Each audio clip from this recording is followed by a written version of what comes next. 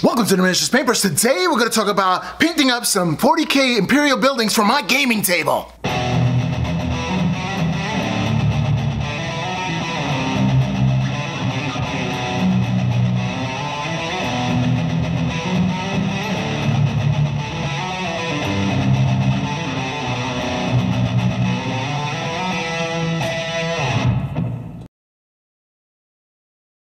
Hello and welcome back, everybody. Now this is a little bit different because we're actually going to use plastic card in order to make the shape. If you want to do that, you just have to trace out that line, just a basic line so you can get an idea, and you need to replicate it. So what I do here is I take this see-through mirror ruler and I just go across the line horizontally. I just want to make sure it's square, so some nice even height throughout.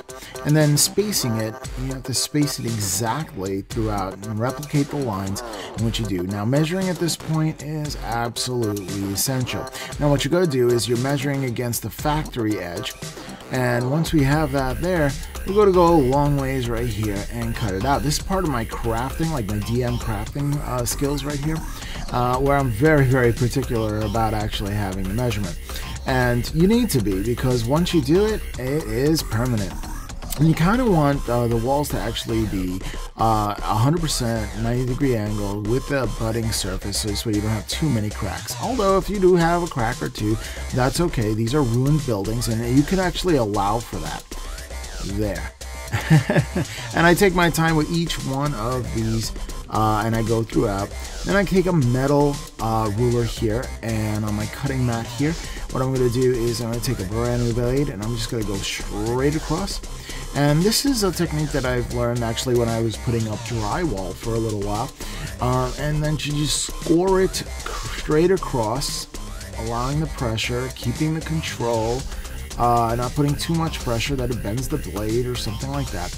But once you've gotten it, usually you do it twice and then snap it. Let's see. Oh yeah, it's all about getting that perfection right there. Because, you know, it's nerve-wracking for me to make a cut, because once you're cut, you're cut. But once you already got the first groove, second one should be great. Sometimes an Ulfa knife would be better for this application, but I do have an X-Acto blade, and that's what I went with because that's what I had available right there. Ulfa do make some nice blades if you're interested in doing this. Projects like this for, you know, other occasions. Alright, all you have to do is snap it back and pow, the end. See, that's just perfect. You're going to do the same lengthways as well. And what we're doing is just creating extended walls. And the reason why you created these extended walls is because, well, you know, sometimes what you do is you have these line of sight blocking. And what you're going to do is you're going to take model bits from all pieces. I like to use automotive pieces as well. There you go. But I use all kinds of bits as well.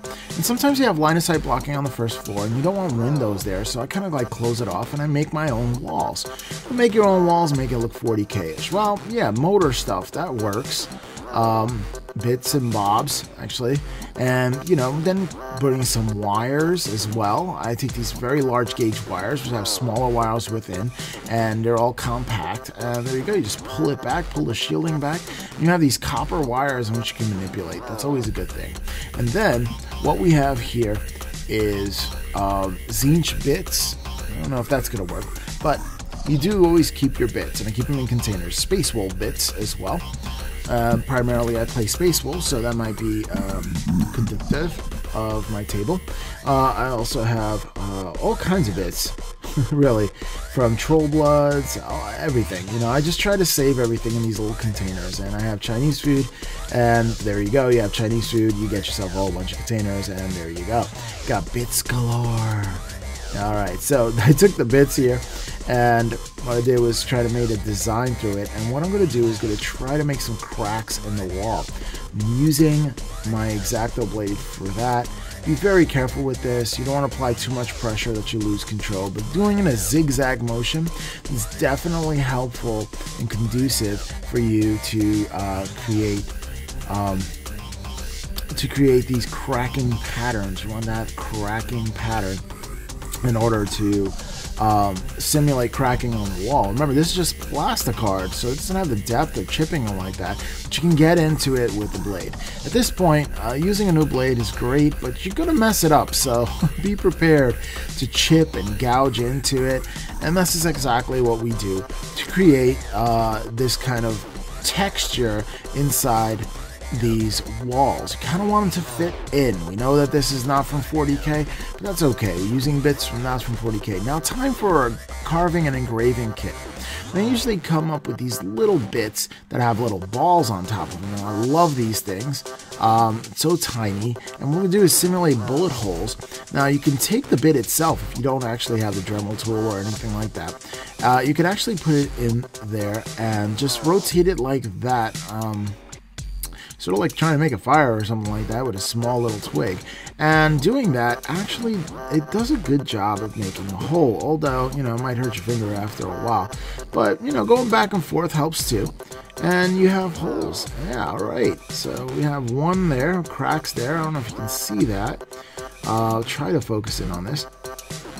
Anyhow, you have some cracks in there, you have some texture, and you have a hole right there. When we paint it up, you're really going to notice all the details when it comes to those holes. Look at all those holes now. I bet you can see them now. I drilled out quite a few of them just by going through the same methodology in which I did. Alright, so time for some camouflage. I'm going to black bomb this. I like this because it sticks to plastic and it won't rub off on you. You do have to let it dry. There it is. This is another wall section. It's like a double length section right there, and it has all the holes, it has the accoutrement, it has a wire hanging down. I thought it would be kind of cool just to have these go, and even a vent too. Now I'm using 1, 2, 3 blocks. 1, 2, 3 blocks, they have these little holes in there, and it's just like they're just weighted blocks and really good to hold things together, usually at 90-degree angles. Anytime tools put out these things, I got them on Amazon. Really cool to have around, especially if you're constructing buildings and you need to hold something into place and it needs to be held up standing up. Alright, I'm just putting on some Gorilla Glue or some super glue just to put these together, and I am building them first. Now you can also use Tamiya's extra thin cement, which actually melts the pieces together, but make sure it's plastic on plastic like you see here, plastic on plastic, in order to create that weld, and it'll melt the plastics together in order to fuse them together so this way they won't break apart. Now usually when you put super glue together, you can actually snap the pieces back off with enough pressure. But with this is pretty much done. Like once and done, you kind of don't want it to ever come back. And I am putting a host of that in that little crack right there to drip down the piece and make sure that 90-degree angle will not move no matter what. Alright, so there it is, just another piece, putting it together. And then I use these dowels. You see these dowels right here? And I'm just putting them across just to strengthening things up. And you can use them to separate. This is one I used to separate from one end to another. I thought I was going to use it for that, but it wasn't as sturdy as I thought, so I just changed it up just a little bit. Alrighty, so there it is. And using that as a brace, I put it all together, and it's looking pretty good. Looking pretty good. Later on, I decided to remove that one block right there, but I just did it to glue it together. It does come off after a while. But there's a plastic card sheet in which I used as a base. I really want to build that up, and I'm going to have to cut another piece for the edge there, which I do right there. So you see the little edge piece, it's no longer square, it's like a little oblong, just the way I made it. I also cut these out of popsicle sticks, and I just used a very, very thin dowel in order to put planks on the side, so this way I can use it. There's the craft sticks right there, super simple to do. And yep, you don't use your sprue clippers for that, you use some heavy-duty wire clippers, and that'll help you put that together. It's just so you can have walkways and bridges and gaps, and look, it just fits just so. Perfect. Right. Fun to do these little projects right there. Yep, and you have a full top view, and this way you can put your army men all along the top, and you can have that second level. Turn this over, I had it right side up, I'm going to put it that way. There you go. So you can see, that just strengthens it up, and what I'm going to do is go to dip all that into wood minwax, and I use a darker color for it, just because. Also, with these planks, what I did was I kind of scraped the top of it to simulate like wood.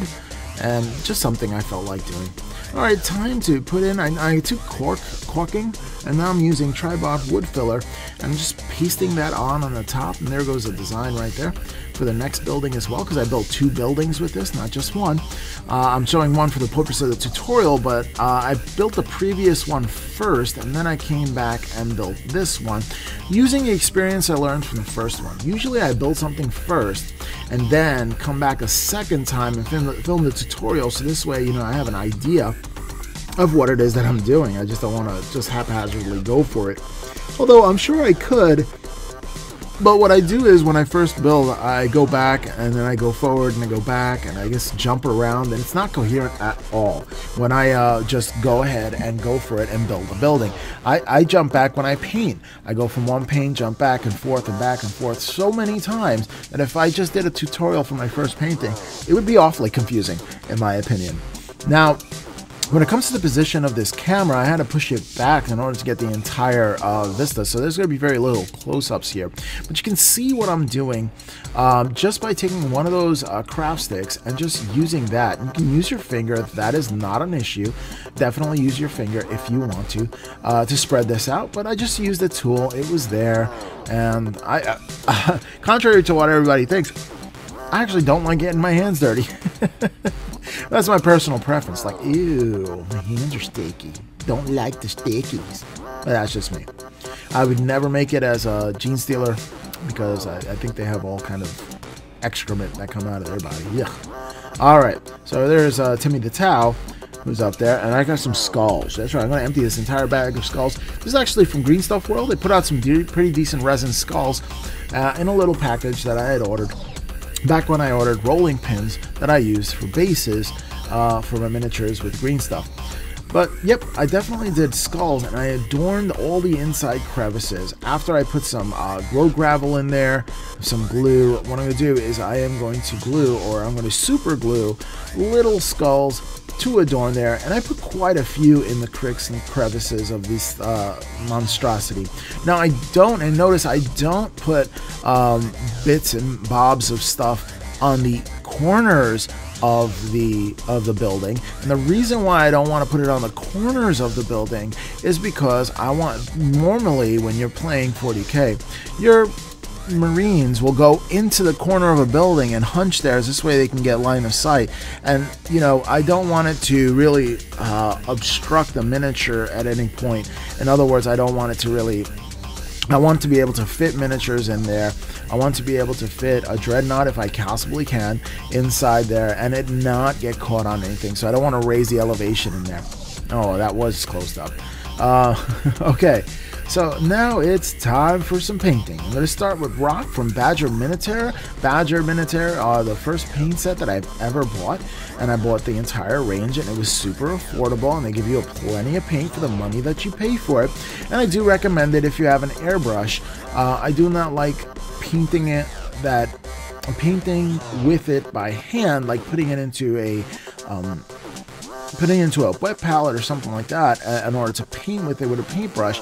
But for airbrush, they do work very well, and they have a lot of unique colors. However, the color of the frosting of the bottle makes it a little difficult for you to understand exactly what the color of the actual contents is. What I do is I put a dollop of white on top, and then I took the paint and put it on the top of the lid so I can identify it.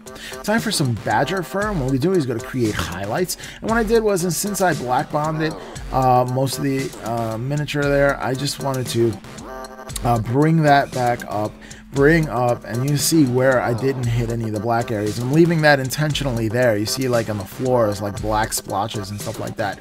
I'm leaving that there because I'm just having light play on it.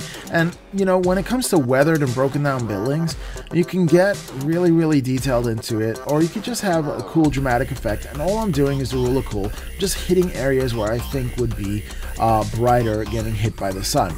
However, I've just seen recently where the edges of the buildings were kind of worn out and brown. I might go back at some point if I feel like it, and just rounding up the edges of the building what got destroyed. So like that corner right there on the top, it was destroyed. Maybe I come up with some mud or something like that, and some kind of weathering effect I'm going to put up there so it looks like really nasty or something like that, or burnt up or something like that. So I'll go over with that at some point. But right now, I'm very happy with how it came out. So I'll show you how I got to that effect. So I'm just going on. I'm going to show you how I use the airbrush, and I actually put the entire stand on a Tamiya rotary kind of like a base, like some kind of workstation, and I put this piece of cardboard. Actually, it's harder than cardboard. It's poster board, I guess, and I put that up on the bottom there just to level it out so it can have an even base. And I use it as a rotisserie, in other words, to move around the model and work around the model without, having to touch the actual model, without having to, shift it and risk big fingerprints and messing up. So what I'm doing is I'm touching the actual cardboard on the bottom, and not that. And since it's on a rotisserie thing, you could actually get a really good, way in order to move it around without damaging it. Now time for some bone white, and I'm using Vallejo model Game Air.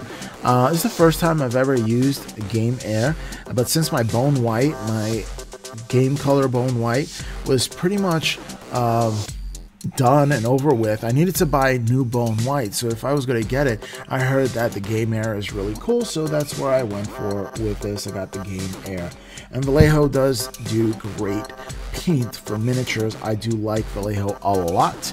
I wouldn't get the range of Game Air until after I finished all my game color, and that would be the only way I'm going to get Game Air.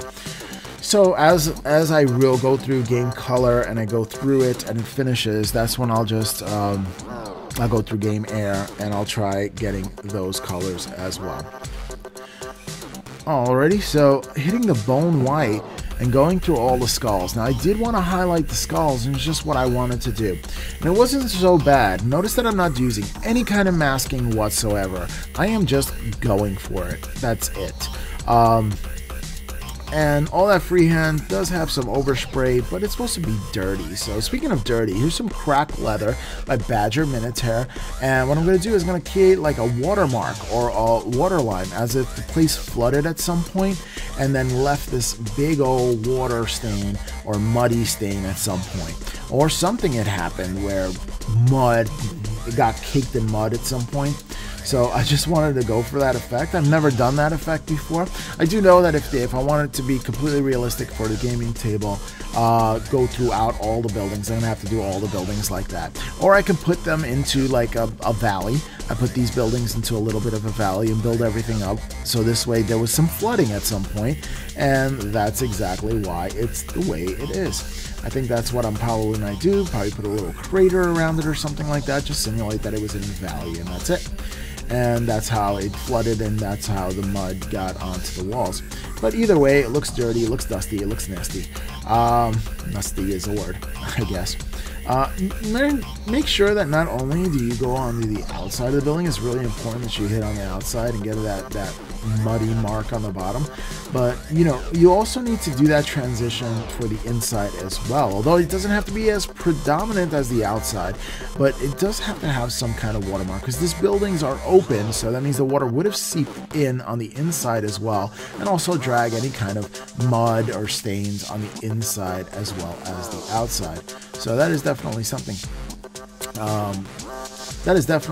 to take into consideration when you're doing any kind of watermark or waterline. And I've never done a watermark or waterline before, so this is just definitely new to me, and I was definitely going to explore how to do this. I thought it would be easy, and it was actually easy as I attempted. Sometimes I tried something new on a model and it just comes out to be so easy, which is great because that means I just fly through the model, pretty much how I flew through this.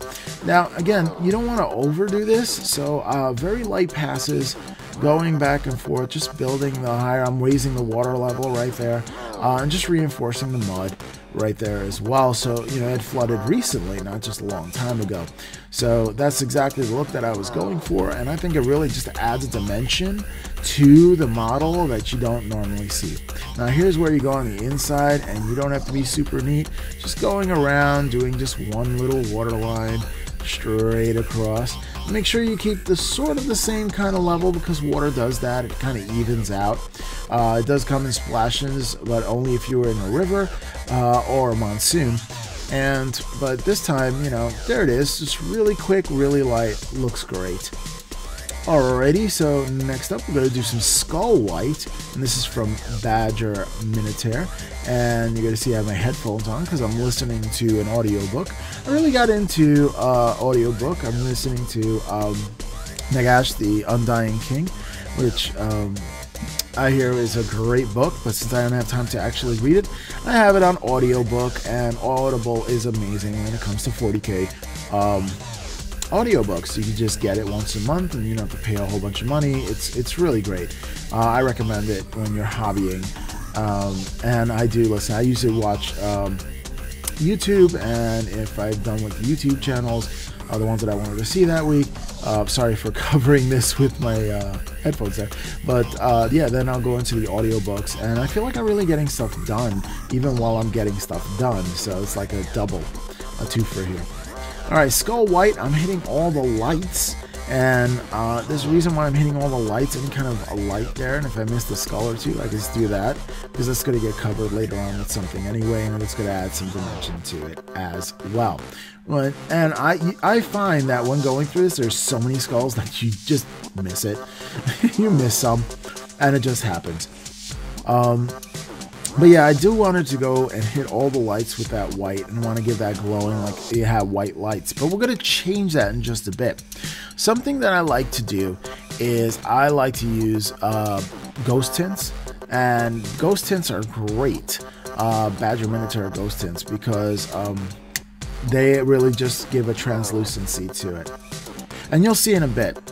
Right now, we're going to go for a Dragonov Nightshade, and we're just going to go for that cold kind of feeling around that rock, and just hitting it. Now look at how it just tints it ever so lightly. I love using shade through an airbrush. Some people's like, well, it's not going to show up. Look, it's showing up. It's tinting it perfectly. It just takes a moment to do.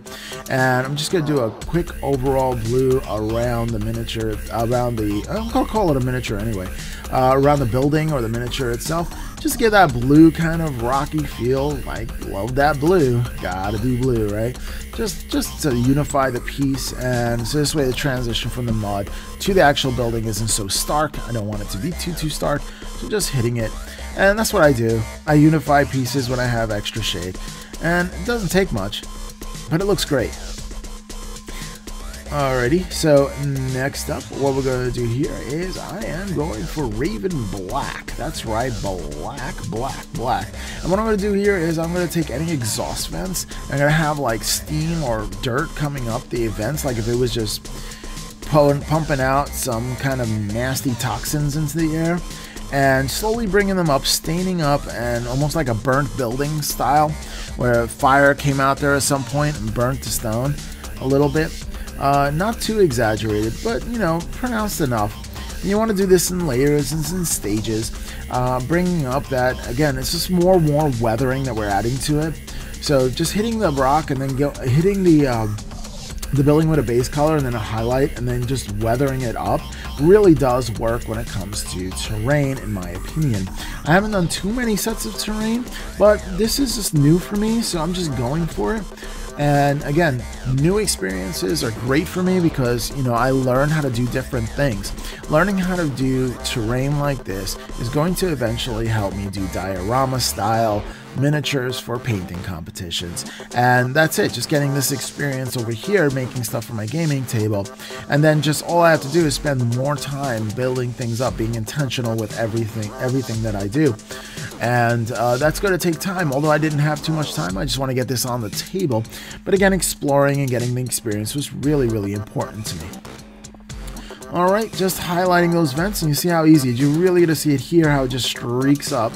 And yeah, like a little bit of fire came out there at some point. It looks cool and it adds a dimension to it. Plus it's black, so you really do get to notice it. See that? That's great. It really brings it up. I'm going to do this vent up just a little more as well. I want to give it a little more pronunciation, just so your eyes can see it from a distance. And this one right here, now that I marked them, I know exactly where I want to do. You can pick and choose where you want fire to have come out of your building as well if you're working on a building just like this or similar. It was just like this. We're like, wow, you really, made your own walls pieces. That's pretty cool. Alrighty, so next up, some ghost tint green. I'm going to have some green lights here. Now, you don't have to restrict yourself to green lights. In the other building, I played around with yellow lights and blue lights and green lights and just a whole bunch of multicolored lights. And then I thought, well, you know what? This is not light bright, so I'm not going to do it like that. I'm just going to have the green lights. It just reminds me of, I don't know, green lights, I guess, for veterans. They said leave a green light on, so I'm going to use I'm going to appreciate my veterans and put a green light around this building. My father was a World War II veteran, actually, and it's pretty awesome, and I honor him every day. Every day I appreciate what he's done for my family and everything, and what he's done for my country, and I really do appreciate veterans. You honor this country, honestly. So if you're a veteran, thank you for your service. I really do appreciate it. Thank you. You make America really truly what it is. Alright, so just with the ghost tint, what we're going to do here is just hitting all the areas which are the white. Now this is an odd way. Look at how I'm holding the brush there. It was just hard to get in there because that's because I built a building and I didn't do it and painted it in sub-assemblies, and I didn't really see a way I could have. Maybe I could have if I spent a lot more time on this piece. Kind of want to get it done. And it came out pretty well. It's just doing spot colors with the ghost tint, and all it does is exactly that, tint the area. If you painted it white, it's going to look like it's glowing green right there, and it's super easy to use it. And I love using ghost tints like that. The only thing about ghost tints are that they can be glossy, so be careful about using too much of it. But for all intents and purposes, it comes out really well as a little accent for your lights. And you need to be very, very particular where your lights are, and you need to be able to get them all. And of course, you miss some here and there, and then you come back and you hit them later on.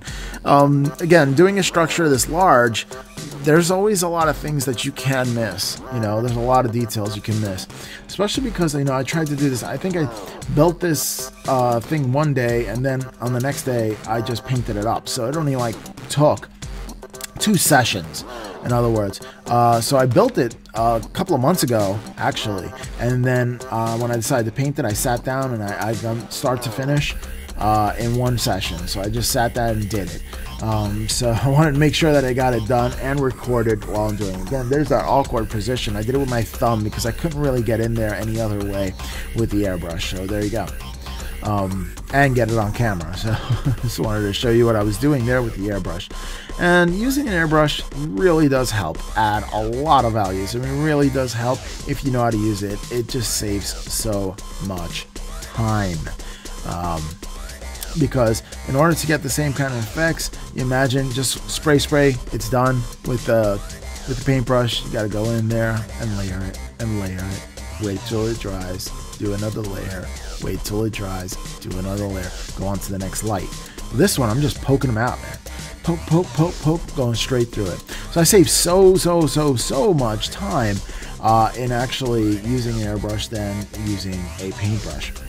Alright, next up, I have some posters, and I got this from Regimental Standard from the Warhammer website, Warhammer community website. Go to Regimental Standard and just look through all the Regimental Standards and just get the posters. And what I did is that I took those images and put them onto my word processing program, and I shrunk them down to any size that I want, and then went to a high quality color printer and printed them out. And it took 2 sheets to get all the posters that I did for this piece, and it looks so cool. And let me tell you about how I put these on. This is just really simple. What I did is I took white glue. I use Elmer's all glue, multi-purpose glue. I stay away from the the children's glue, the school glue. I use the Glue All. That's the best one in my opinion. It has more stickiness to it. I don't know. And I put it into a little cup. And then what I did was I took sepia ink from Ronald Downey FW ink, and I put in a couple of drops of that. This way it has a brown tinge to it. Then a little bit of water, and you get some brown dirt on it. And then you put all the posters in. Finally, I go back up with the steel, and I'm doing all the grates around all the lights. Now, you have a nice glowing light, but you want to kind of get the steel grating around it. And you got to do every single light, and that gets a little tricky because there's quite a bit in it.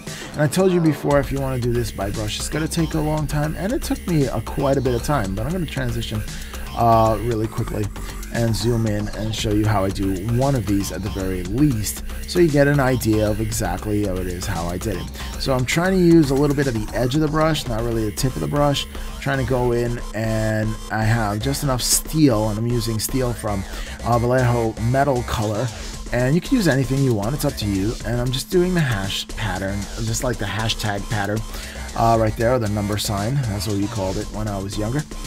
And just make sure that you don't get it all over, and if you do get it all over, just hit it with white again, and then just hit the ghost tint, and then try it again. So Serapon Sepia now, time to sepia up all the skulls, and I do mean all the skulls. I'm going to just do one just to show you what it's like.